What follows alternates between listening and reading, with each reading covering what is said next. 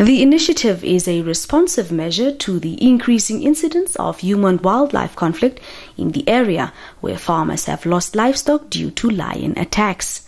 Speaking at the inauguration ceremony here, Minister Pohamba Shifeta said the issue of impact by wildlife is a difficult challenge the ministry is faced with, as human and wildlife should both have a place to live. The livestock predator-proof kraals are constructed in such a way that lions cannot enter the kraal, inside the kraal, and kill our livestock at night.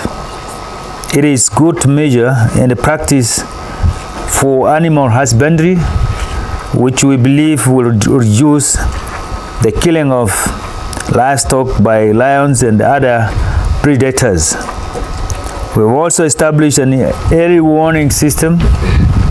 This system allows us and our partners to call our wild animals, to monitor their movements through satellite tracking.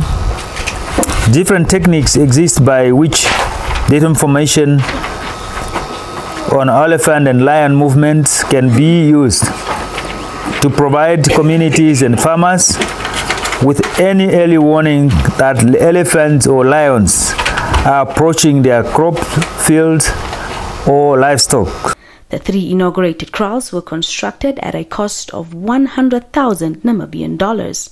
At the same event, Director of Wildlife and National Parks Management in the Ministry of Environment and Tourism, Khorixas said in 2017, over 1,000 livestock was lost across the regions through wildlife-related incidents, adding that the ministry is currently discussing measures on how to compensate those who lost their livestock.